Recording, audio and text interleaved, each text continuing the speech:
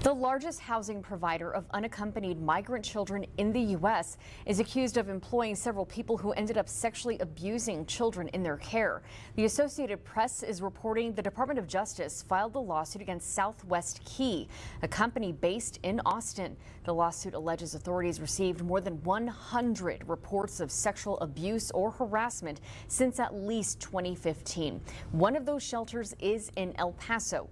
The lawsuit states an employee repeatedly sexually abused 3 girls ages 5, 8, and 11 at the Casa Franklin shelter here in El Paso.